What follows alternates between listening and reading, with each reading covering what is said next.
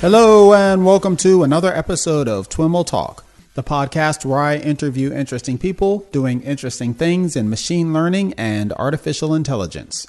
I'm your host, Sam Charrington. And we are back.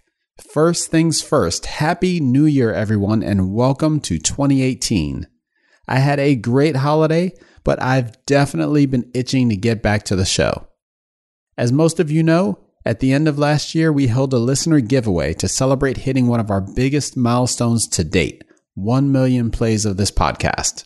Thanks to everyone who entered. We sent out an email to entrants a few days ago, so please be on the lookout for that. If you haven't heard from us yet, just reach out to us at team@twimlai.com so that we can get you your swag. Next up, the details for our January meetup are set. Next Tuesday, January 16th, we'll be joined by veteran Twiml guest and Microsoft researcher Timnit Gebru. Timnit joined us just a few weeks ago to discuss her recently released and much acclaimed paper using deep learning and Google Street View to estimate the demographic makeup of neighborhoods across the United States. And I'm excited that she'll be joining us to discuss her paper and the pipeline she used to identify 22 million cars and 50 million Google Street View images. I'm anticipating a very lively discussion segment as well, in which we'll be exploring your AI resolutions and predictions for 2018. For links to the paper, or to register for the meetup, or just to check out previous meetups, visit twimlai.com/meetup. Finally, a bit about today's show. I'm joined by Davide Venturelli, Science Operations Manager and Quantum Computing Team Lead for the university's Space Research Association's Institute for Advanced Computer Science at NASA Ames. Davide joined me backstage at the NYU Future Labs AI Summit a while back to give me some insight into a topic that I've been curious about for some time now, quantum computing. We kick off our discussion with a review of the core ideas behind quantum computing, including what it is, how it's applied, and the ways it relates to computing as we know it today. We then discuss the practical state of quantum computers and what their capabilities are, as well as the kinds of things you can do with them. And of course, we explore the intersection between AI and quantum computing, how quantum computing may one day accelerate machine learning, and how interested listeners like you can get started down the quantum computing rabbit hole. And now, on to the show.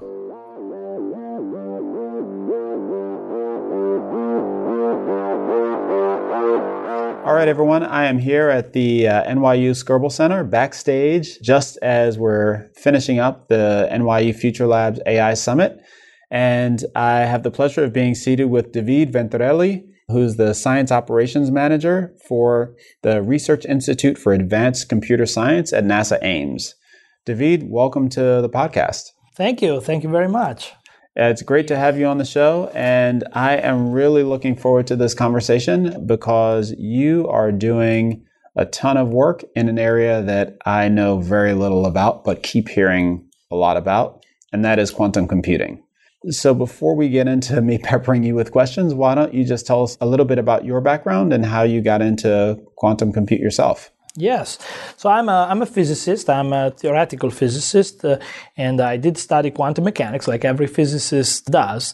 Back when I was a PhD student in 2008-07, there was hype inside the physics community about quantum computing, but it's nothing like what we have today. What I did study quantum information science, I did study nanotechnology, and of course, I have seen in front of me unfolding the opportunities of actually not only validating the theories on pen and paper, but now experimenting with real-world quantum machines. Mm-hmm.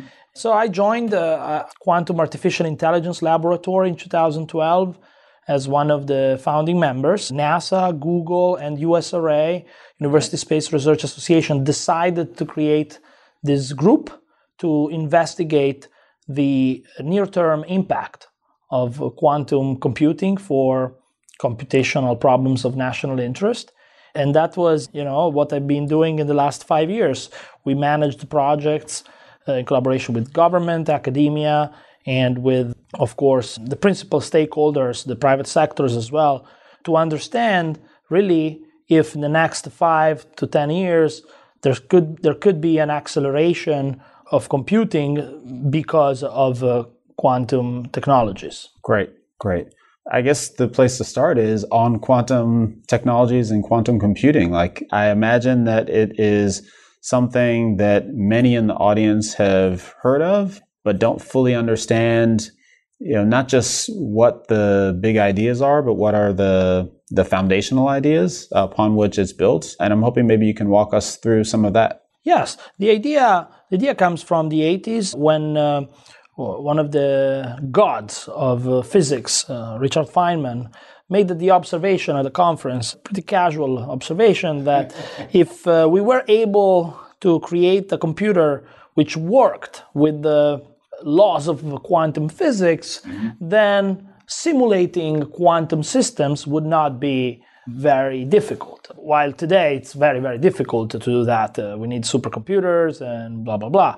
So this observation changed the world because the idea of processing informations with the fundamental laws of nature as APIs, as elementary building block of the algorithms, really got every physicist excited. Some early discoveries on the fact that the mathematics of quantum mechanics is fundamentally more powerful than the mathematics we employ when we process information in standard digital computers really got everyone excited. Can you give us some examples of that? Yes. So people have discovered in 96 that you can search a database, an unstructured database, where basically all the information is not arranged by any sorting.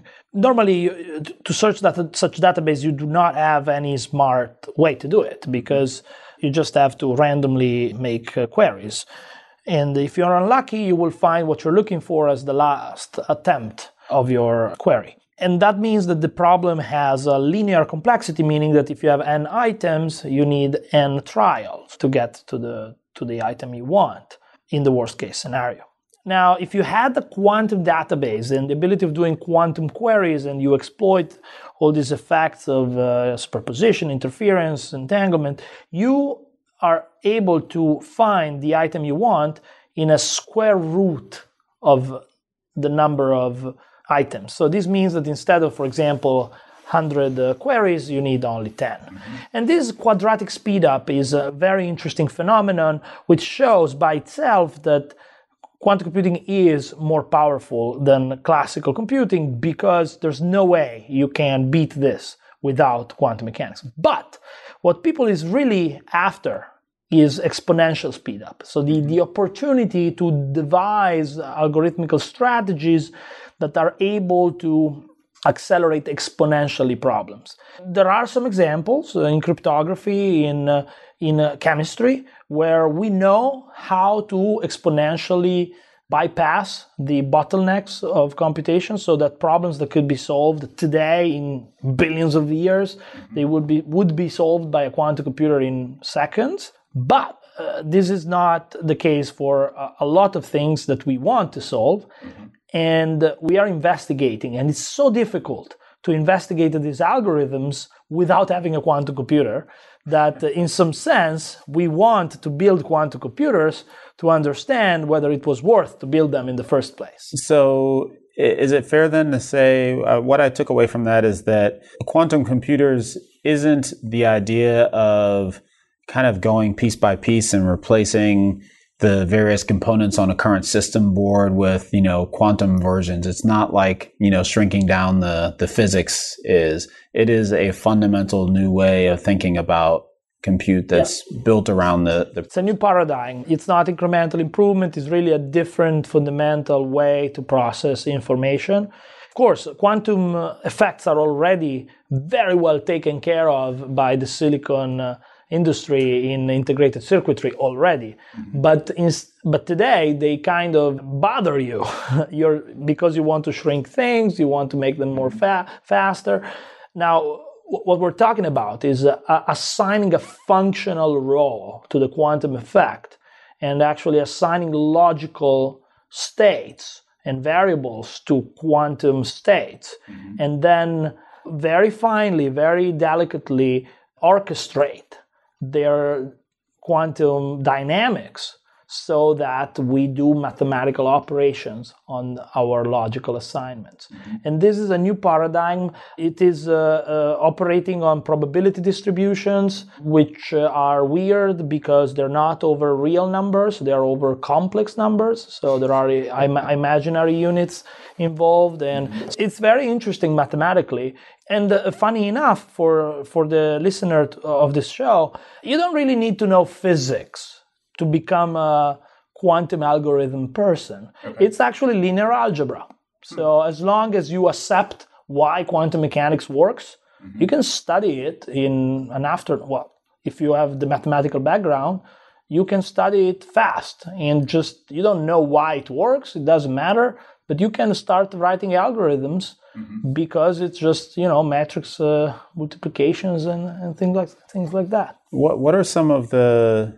You kind of rattled off some quantum primitives that, upon which this math and these computers are built. Can you kind of give us the next level of detail into, some of the most important ones? Of course. The main paradigm which is explored today is to use binary variables, so bits basically, but generalized in the quantum world. So the idea of using quantum bits or qubits.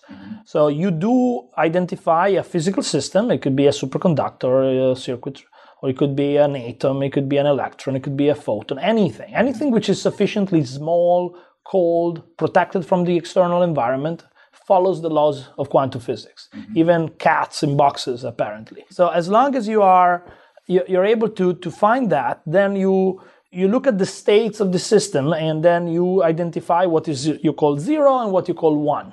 For example, it could be... Aren't there more states in a quantum system? Yes, but you choose 2 of them. Oh, really? Okay, so you say, okay, this electron can have spin up or spin down, for those that know physics. Or this photon can have polarization in one way or in another. This superconductor can have a clockwise current or a counterclockwise current. And then you look at how you can act on the system. So similarly as you do in chemistry, if the system is quantum, you can manipulate their state. Like in chemistry, you can do chemistry reaction. But this time you need to be very controlled. So if it is an atom, you need to shine a laser. If it is a circuit, you need to apply a magnetic field and all these kind of things. And when you do that, you know how your state will change. The fun fact is that it is totally true in quantum mechanics that you can have a state which is not 0, not 1, it's kind of a superposition of the two, and is represented by this abstract vector in a complex number subspace where you represent 0 and 1 at the same time. Now, when you look at it, it will be 0 or it will be 1 with some probability. But if you don't look at it, then it's both. And you can operate on it like if it is both until you look at it. So the algorithm, the job of the programmer is to figure out a way to operate on this ensemble of qubits in such a way to orchestrate the probability at the end to be the solution of the problem you want to solve. But that's a complex job because, if you have n qubits, what you are really describing is a state which has an exponential number of degrees of freedom. So, and you need to basically describe it with 2 to the power of n complex numbers, and there's no way you can simulate this in a machine. You need a quantum computer to experiment most of the time. So it sounds like one of the fundamental realities of quantum computing is this chicken and an egg problem. Like how do we get beyond that? Yes, you're totally right. We are getting beyond that. We decided, I don't know, the chicken or the egg, what we decided, but we decided that it's worth to do it. And we're starting. There are companies, IBM, Rigetti, Google, Intel, they're all building chips and they're making them available to the research community, and people are trying to use them in the short term to learn about quantum mechanics, to validate the theories that on pen and paper have been devised in the last 30 years. Yeah. So now we are really using quantum computers as tools for improving our knowledge of quantum information processing. Yeah, so IBM, Intel, some of these companies that you've mentioned have been talking about this forever, like in kind of research mode. I think the thing that really caught my attention recently was, I think it was their Build conference, one of the Microsoft's recent technical conferences. There was, I think it was a keynote, like their main announcement. Satya Nadella came out and had some researchers, and they kind of, brought out this, I'm not even sure what it was. It looked like a GPU, to be honest. They brought out this board that was their first attempt at a quantum computer or something. You tell me what exactly that was and what's its significance. Yeah, no, Microsoft as well as IBM, as you said, like everyone had some quantum computing expertise since the beginning of time, meaning since when the field has a name, and for good reasons. I mean, good physicists kept an eye on the idea since the beginning, and these companies hired very good people. Now, what changed now is that people are confident that we can achieve great results very fast. Great results in terms of science, not necessarily on applications yet, because and Microsoft, for example, it's interesting because they always had a very good group on architectures and quantum operative systems and quantum compilation methods. But now they decided to expand and go experimental as well. Their approach is long-term. They want to do a topological quantum computing, which is a complicated mathematical theory, which is allowing this type of computer to be automatically protected against the noise of the external world. So it would be amazing if it ever works. However, as far as we know, nobody has even created a single qubit. So everyone is really looking at what they are thinking of doing, because even the announcement of a single qubit would be interesting. So let me just hit pause on that. So the qubit is the fundamental unit of this computer. It's the bit in contemporary computing. Yes. And we've not produced one yet. No. In the approach that Microsoft wants, they didn't. Now, to give you a sense, so IBM has 16 qubits operational, allowing researchers to use them. Google. And when you say 16 qubits, does that mean 16 bits? Just 16 yes, bits, not 16, an array of 16. No. Okay. No. You can not even solve a Sudoku with that. It's nothing. Okay. Google has 9, but 22 under testing, 49 announced. Then Rigetti has about 8. Now, D-Wave has 2000. You say, oh my God, D-Wave is so far ahead. Who's D-Wave? D-Wave is a Canadian company which kind of schooled the world in the fact that you can try to build a quantum computer. Okay. And they did before everyone, and that's even why my group exists, because Google decided to buy one of these machines. Okay. A D-Wave machine? One of the D-Wave machines? Yes. Okay. And to host it at NASA, and that we operated. And is this analogous to mainframe computers where it takes an entire room? It's a huge black box which operates for 40 bits. No, it's 2000. It's 2000. But 2000, there's a catch there. So first of all, this is a huge machine. It operates with cryogenics temperature, so at 13 millikelvin, we're talking about less than the temperature of space. It requires vacuum, it requires helium. It's a complex machine, but it implements one strategy of computation, which is quite unknown, meaning that not so well studied, which is called quantum annealing, which does not have all the requirements of the other kind of computation, but at the same time, it's unclear the power of it. So they decided indeed to create it to experiment. And NASA and Google and USRA decided to support the project. And then after this, Lockheed Martin bought a machine, Los Alamos bought a machine, so now they're doing quite well. How much does one of these machines cost? Street price is from 10 million to 15 million. I don't want to ask them for the latest quote. I don't know.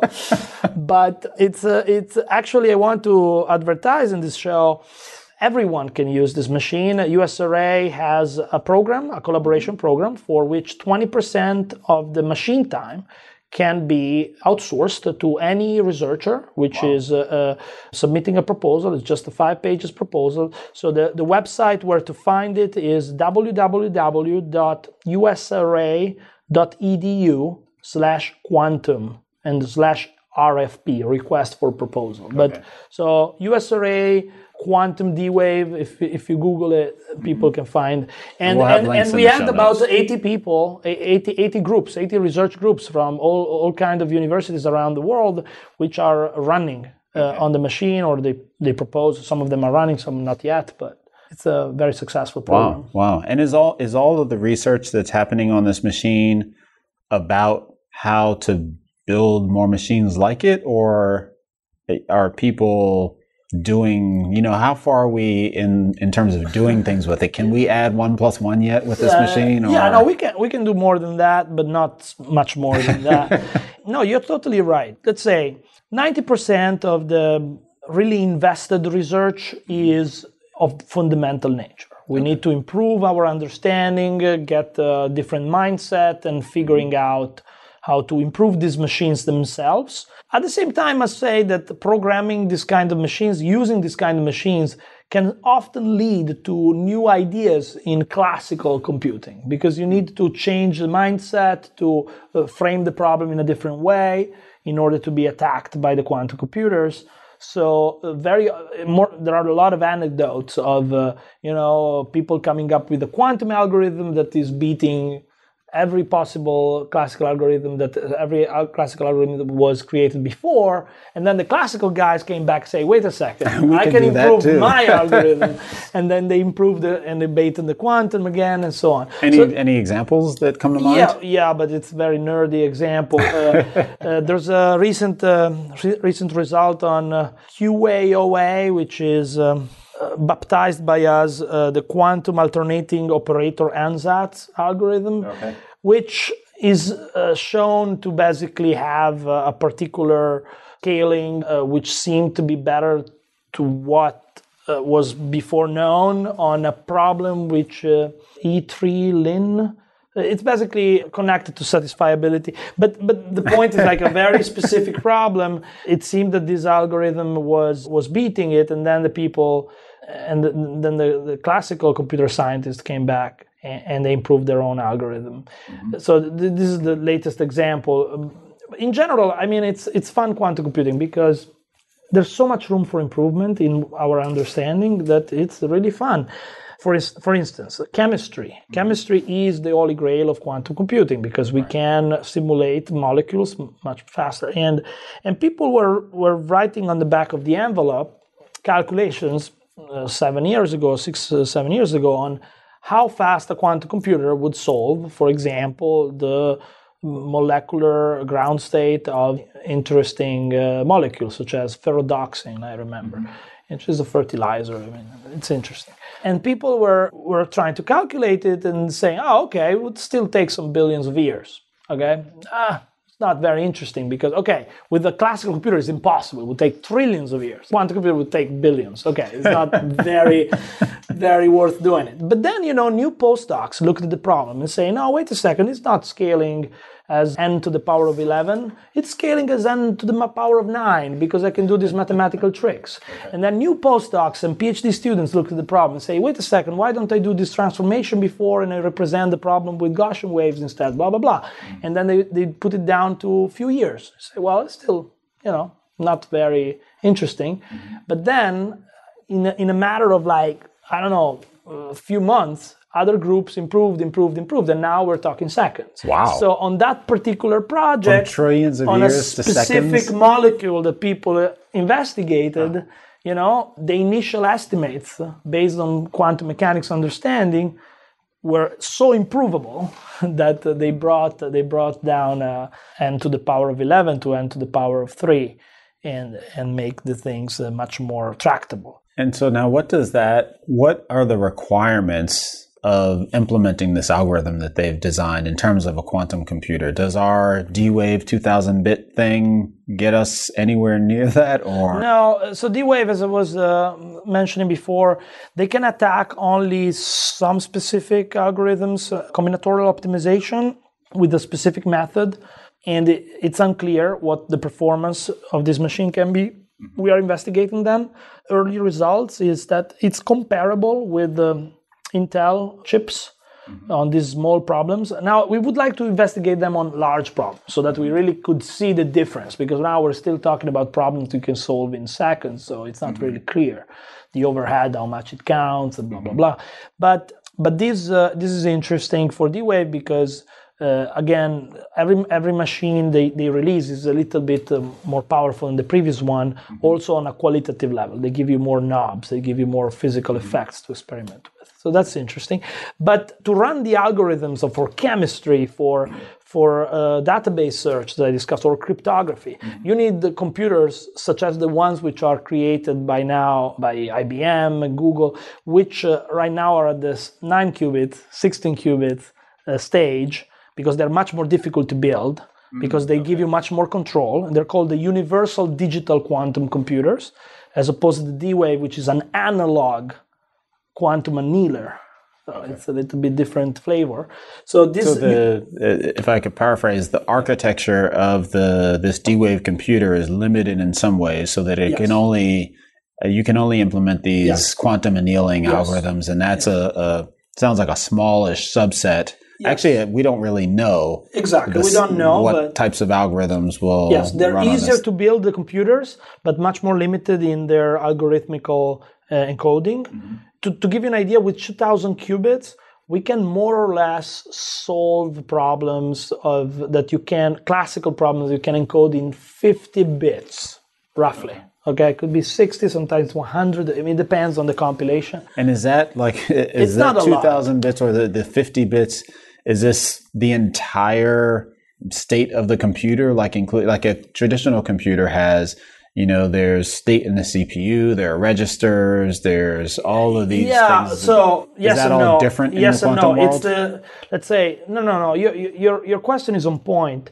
The end-to-end solvers will be hybrid system which have a classical coprocessor, quantum processor. So after all, you can decompose your problem, pre-process it, divide it in chunks so that the quantum computer just solves the combinatorial aspect of it and the other does something in parallel. So we're way behind in figuring out what's the best way to solve a full problem. We are experimenting right now on very specific special purpose problems. And in that case, yes, we can use only this little memory. But it's improving at every stage, okay? So the next generation machine probably will be much better than the previous one. And how many bits do we need to get to on the universal side to be useful? Yeah, that's a good question. So it depends on the approach. For example, the Microsoft approach, it could be a few hundred for the Microsoft approach, but they don't even have one. But for the other approaches, like the ones which are superconducting, we likely need almost 1 million. Oh, wow. Almost. I mean, and we're at 9. Yes. I mean, the scalability is there. Right. What is more difficult is the error correction. The error correction, we have very good theories, but we need to get the fidelity of the operations to a certain level of precision. But there's no fundamental reason why we shouldn't be able to do that with good engineering. You need to understand that the quantum engineer job is a new job. I mean, everyone which worked on this is a physicist, and physicists do not know how to, build products. So I mean, and so now engineers are getting into this game. So I believe that we will have very interesting machines soon. And there's not only the big players; there are startups which spun off of universities. For example, IonQ out of Maryland is doing an amazing job with the ion trap. IonQ? IonQ. Okay. They're trapping atoms with lasers and manipulating them. They're very, very, very good at this. There's a University of Bristol group, in the UK, which has some stealth operation on fully photonic computers. So basically a lot of lasers. So I believe in the landscape 1 year from now will be already different significantly from the landscape of today. Wow. And that's fun. So we haven't even gotten to AI yet. Like, what's the intersection between, you're at the Quantum AI Lab, what's the intersection between quantum computing and AI? It's a very, very good question. So our name might be a little misleading. We have a... Is it quantum/AI? No. It's a quantum AI. It's Okay. a quantum AI. First of all, AI is not only machine learning. There's a lot of methods that are considered AI since even before the hype on machine learning took off. So we do a lot of optimization. It's part of the AI. We do a lot of planning and scheduling, which is one of my personal work, where we actually have to take decisions of how robots operate on distant planets. Okay, how to take the robust decisions. That's a problem that you need to solve by model-based algorithmics. So that's why there's an AI in our name, because we do pay particular attention to problems where there's not good solution yet, and we need expert artificial systems to solve them. But the intersection of quantum computing and AI is interesting, even beyond what we do in the Quantum Artificial Intelligence Laboratory. The intersection could be, on a technical standpoint, on machine learning, there are approaches which are being investigated. This is a very new field, so we're talking about only a few years of research, where you can apply some algorithms of quantum computing to gain polynomial speedups on certain aspects, for example, training the neural networks. There are approaches where you can use quantum correlations to implement quantum neural networks. Okay, I mean, this requires a huge number of qubits, of course, but people are actually looking at this kind of. And these quantum neural networks might be very good at learning quantum problems. So again, it's a little bit self-referential, but that's another approach that is being investigated. And I must say, there's an intersection on the other point of the arrows. That there's a lot that AI can do for quantum computing. Okay, so the payoff will come afterwards. Quantum computing will pay back in 10 years or something. But for now... what are some of those ideas, do you think? Even compiling a problem into a quantum computer is a big problem. And you need methods, optimization on steroids. Optimization on steroid. Calibrating a quantum computer is also a pain in. Okay, I mean, it's crazy. And again, laboratories are training neural networks, and they are employing heavy heuristics to be able to do that. So there is an opportunity on both ends to imagine what quantum computing can do for AI and how to employ AI to enable quantum computing. Wow. We're getting to the end of our time, but is there a kind of a canonical reference or a place that people can start if they want to learn more about quantum AI, or not quantum AI, but quantum computing? Yes, there are a lot of tutorials which have been published over the years. Not like build your own qubits. No, it's not. With a 3D printer, maybe? It's really not that inaccessible as it was a few years ago. Okay. So my suggestion is to look for the reviews and the lecture notes of the most prominent professors in the field. I suggest to look at for example, John Preskill's lecture notes at Caltech. That's a good start. There's another very skilled evangelizers of quantum computing is Scott Aronson. He has a fantastic blog, which is very followed, where he discusses a lot of aspects of quantum computing. So I'm sure that if the listener to this show are motivated, they will find their way. And of course, please feel free to contact me. My email is David with an E at the end, .venturelli@nasa.gov. Okay, great. Well, Davide, thank you so much for taking the time out to chat with us. I learned a ton, but there is so much more to learn about this. I really enjoyed it. Thanks. Bye-bye. All right, everyone, that's our show for today. Thanks so much for listening and for your continued feedback and support. Thanks to you, this podcast finished the year as a top 40 technology podcast on Apple Podcasts. My producer says that one of his goals this year is to crack the top 10. And to do that, we need you to head over to your podcast app, rate the show. Hopefully we've earned 5 stars, leave us a glowing review, and share it with your friends, family, coworkers, the barista at Starbucks, your Uber driver, everyone. Every review, rating, and share goes a long way, so thanks so much in advance. As you know, I love to meet TWIML listeners. This week, I'll be at the CES show in Las Vegas, so if you're in the area and would like to meet up, ping me at Sam Charrington on Twitter. Last, but certainly not least, for more information on Davide or any of the topics covered in this episode, head on over to twimlai.com/talk/93. Of course, we'd be delighted to hear from you either via a comment on the show notes page or via Twitter at TWIMLAI. Thanks once again for listening, and catch you next time.